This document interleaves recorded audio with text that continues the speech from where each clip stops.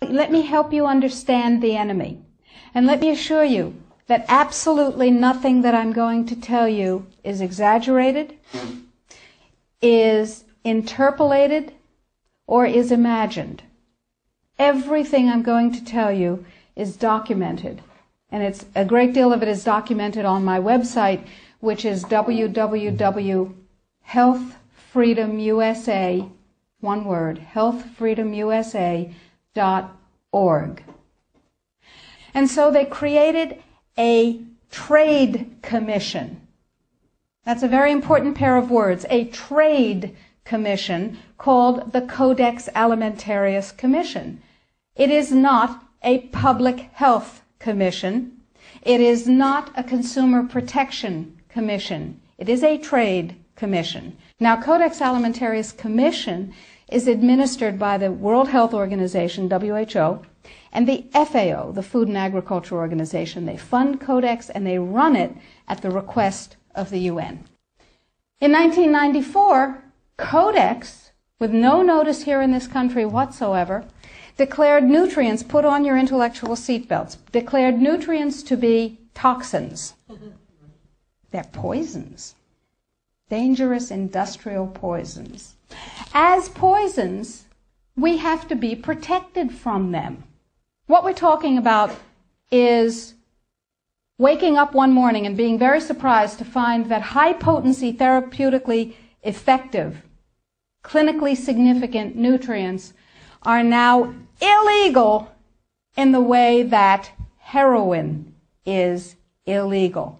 Not available with a prescription, illegal. Every animal used for food on the planet, whether it has fins, feet, or feathers, every animal on the planet must be treated with subclinical antibiotics. Must be treated with subclinical antibiotics and must be treated with exogenous growth hormones. Codex requires, mandates that all food be irradiated unless it's eaten locally and raw. All food, including organic food, of course. So is it organic afterwards? Go to Codex Alimentarius, do a Google search, and look, there are drop-down menus at the top of the official Codex page. Look at the toxins and the veterinary chemicals and the levels that are set. They are terrifying. In 2001, 176 countries, including the United States, got together and they said there are 12 really bad organic chemicals. They're called POPs, persistent organic pollutants.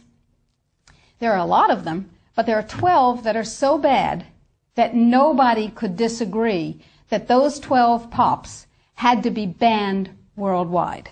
Codex has brought back seven of the 9 forbidden POPs that 176 countries banned worldwide.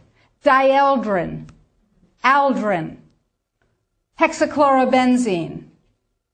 And the food that is imported from other countries that contains these substances cannot be stopped at our borders, because otherwise it would be, God forbid, a trade violation. That's how Codex works. In the WHO-FAO projections, the epidemiological projections, they estimate, not I, they estimate, they're the experts, that just the vitamin and mineral guideline alone, when it goes into global implementation on December 31st, 2009, will result in a minimum of 3 billion, that's B, bad, big, billion deaths, 1 billion through simple starvation.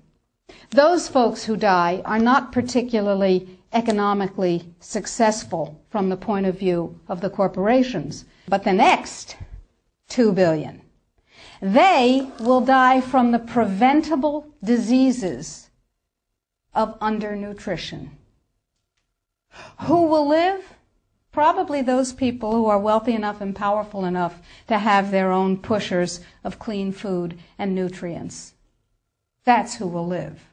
You and I? Probably not. Our children? Probably not. Our grandchildren?